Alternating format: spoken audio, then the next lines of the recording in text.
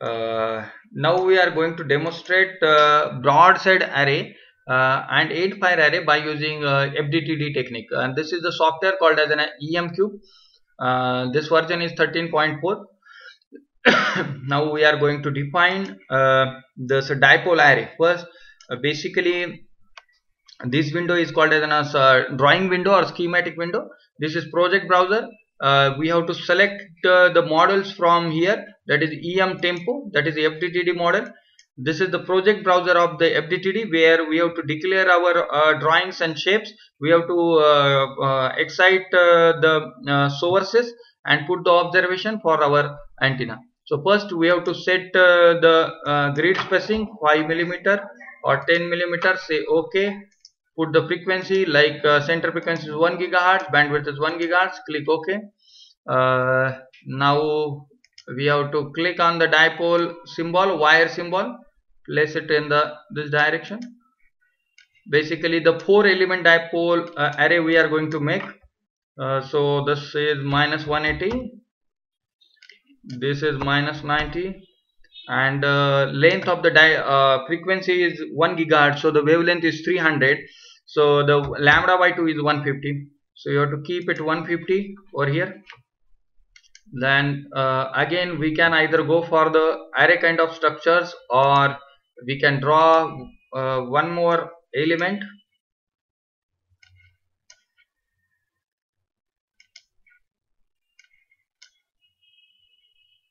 That is again minus 180, minus 90, 150 is the length of the antenna, and here basically we can vary this thing. We can keep our antenna 75 plus 75 first dipole, and in the properties we go here, properties, and in fact we can also write dipole 1. Okay, and we can keep it minus 75. So the distance between these two antenna is lambda by 2. Again the length is lambda by 2 and the distance is lambda by 2. So, and we will just reduce the size. So this is the at the center side from plus 75 and minus 75. The total distance is 150. So this is the dipole number 2. We can write dipole 2. Okay, so now these two dipoles are created. The next job is to create the insert source. When we say insert source, so it automatically goes to dipole 1. Exactly half of the distance is 75. The phase is 0, magnitude is 1. Say click OK. Again go to lump source, insert source, but scroll this time dipole 2. So if when you say dipole 2, this is the dipole 2 source is there. Exactly at the half wave side we are feeding this dipole. So these are the two things. Now go to the far field pattern, insert new radiation pattern. So you can calculate the directivity, half power beam width, you can compare and say OK. So now this our observation completed, source completed, even meshing is that is the automatic settings. Now these all project browser is completed. So there is a button called as a run, this green color button. Go and say run. Earlier pattern is completely circle having 1.66 dB directivity for the single dipole. Okay. Now go to observation, go to far field, and here is your total plot. And now earlier plot is a circle, as you know, and this directivity you can see this 4.08 is the directivity. Now you can look this exactly dumbbell shapes are coming, and here you are achieving 4.0.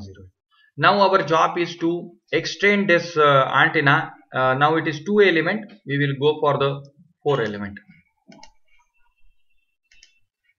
To do the 4 element, again go to insert menu, draw the pictures in the center, again 150, minus 180, minus 90, but distance is now we have to keep more distance, like 150 plus 75. This much distance we required, so that is 150 plus 75 is almost 225, but at the minus side we have to keep it here. Okay, so the third dipole is comes over here. Again we required a fourth element.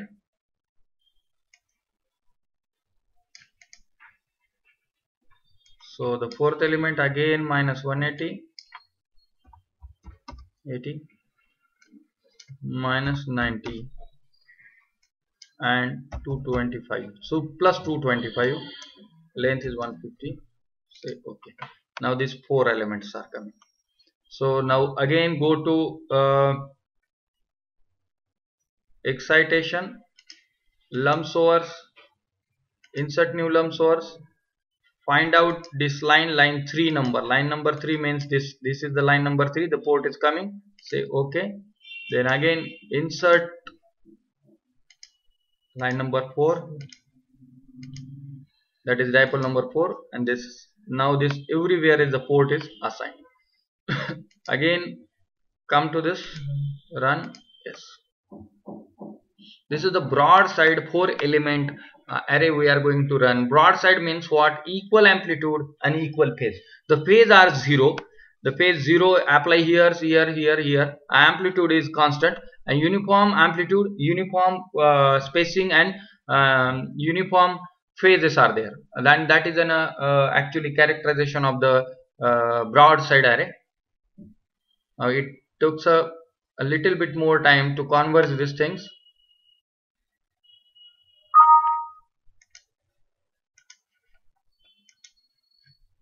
Okay, now we can visualize this 4 plot. Earlier there is no side lobes are there, but you can visualize this is the side lobes comes over this area, and this area. Directivity definitely increases. Earlier directivity is 4 dB, but now the directivity is 8 dB, 8.65. But at the same time you are getting the 4 side lobes due to the this amplitude nature. So here you can see this plot. Basically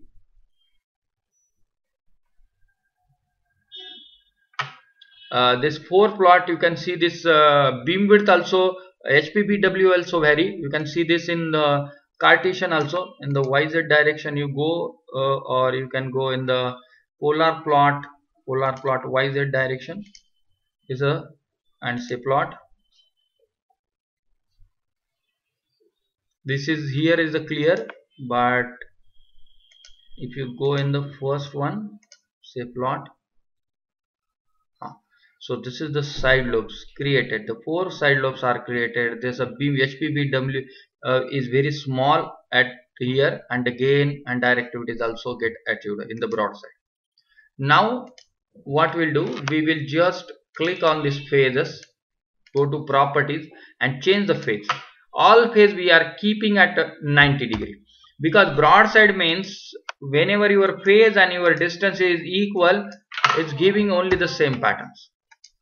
90, properties again 90, same phases I am giving 90.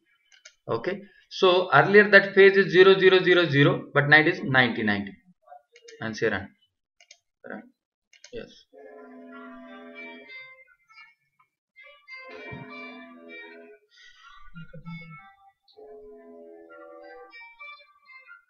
sir का phone ही करें.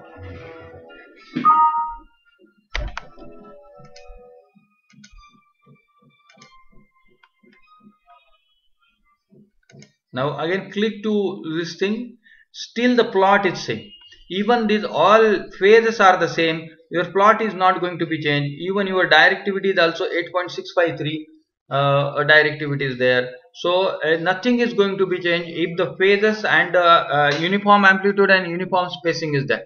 Now what we are going to do, we are putting a progressive phase shift. Means suppose if it is like 0 degree, then the second is minus 90 degree, Then the third phase is minus 180 degree, and the fourth phase is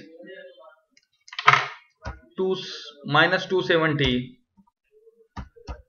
So for everywhere I keep 0, minus 90, minus 180 and minus 270. So these are three phases we are given over here. Now again we run the things. In the broad side, the pattern comes in this direction and this direction. The four side lobes are there. Directivity is much greater for the four element.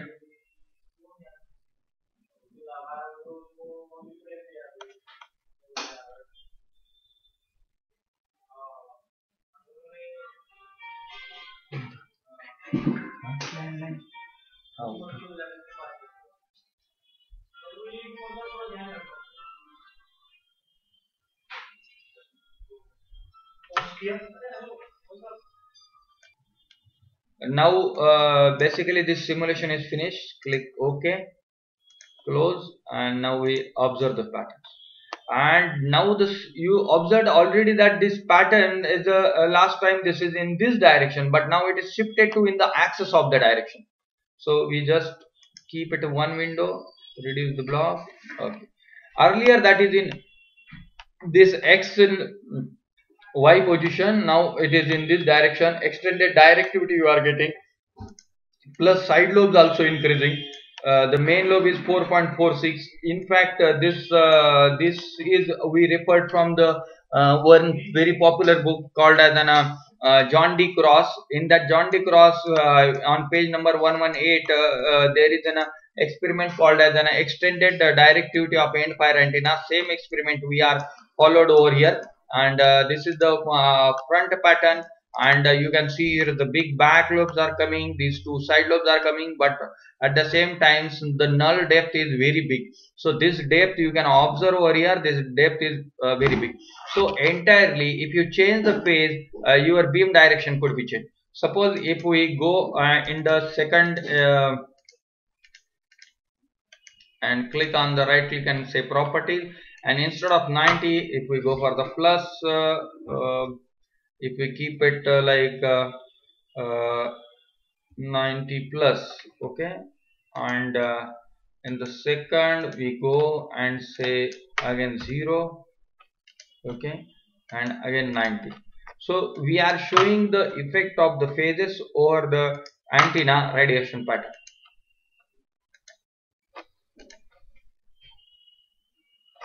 This, when you put the progressive phase shift of 90 degree, it is basically Endfire array. When there is no progressive phase shift, it is a broadside array.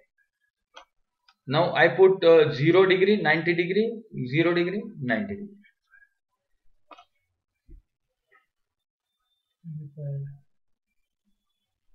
Earlier that is an Endfire antenna which is having a progressive phase shift of 90, but now I put purposefully only the two phase shift is 90 difference is there, and two are the same and two are the different. Okay. Earlier as we know that there is a change in the direction also. You can observe this direction, and earlier that is in this direction, but now it is shifted. But I want to focus one more things, and that is on the polar plot. You will go and see the polar plot. See plot.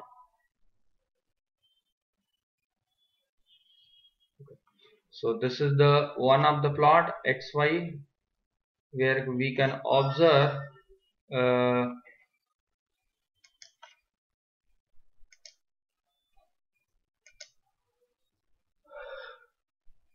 okay. So this is the plot which we feel important. So here is the actually your 0 degree almost, and this is the your sorry, here is the 0 degree, 90 degree, 270 and 360. So if you excite this antenna with the 90 degree and 0 degree unbalanced, you can see here is the basically some difference is there, where is close to 90, means you can say that is a 80 degree here there, and there is a minus 80 degree, and the difference is almost 160 degree.